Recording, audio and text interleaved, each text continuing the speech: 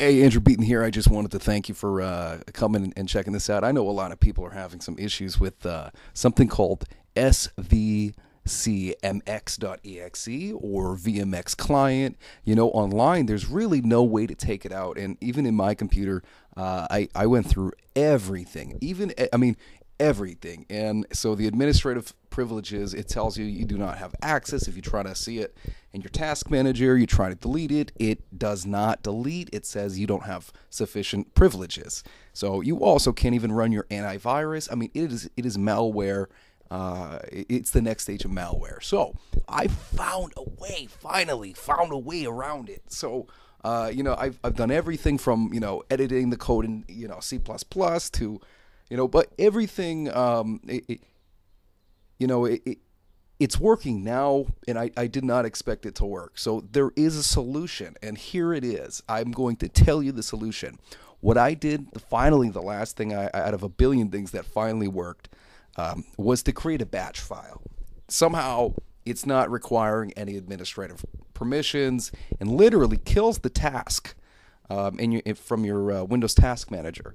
So what I did is I created a taskkill batch, and I went down and everything in my task manager that just seemed illegitimate, even though there's an NVIDIA. I mean, I don't believe that's real. I think they're pretending to be NVIDIA, and then I'm a computer guy, but Windows it's quite with malware, they're just getting more advanced. So copy this exactly. I'll put it right in the description.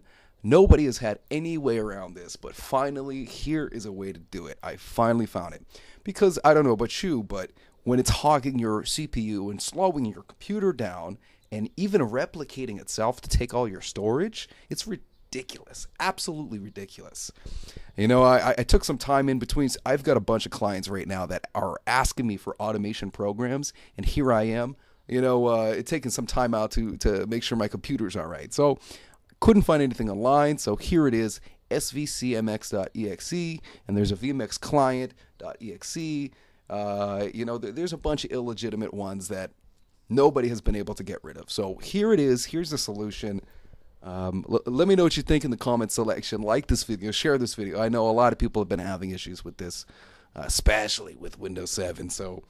But yeah, in between, writing programs for clients for automation, I was able to do this, and finally it worked, and I am so absolutely excited about this. So what you do is you copy and paste this into a notepad or a note file.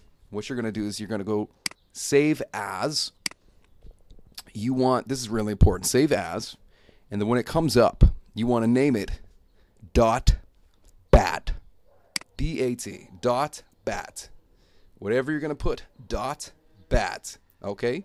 Save it, put it on your desktop, click it, and there it is. It kills all your tasks that are running, and it's pretty amazing. I never thought I was going to get around the Svcmx, but here you go. If you liked it, share it. Thank you so much. We'll talk to you soon.